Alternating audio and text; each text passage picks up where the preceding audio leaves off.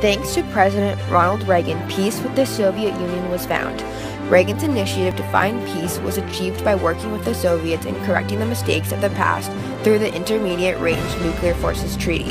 His hard work on reducing the usage of strategic arms in both the U.S. and the USSR brought a radical change to the Cold War, which led to the peace between the two countries. We have both agreed that talking to each other instead of about each other is the way to keep out of trouble.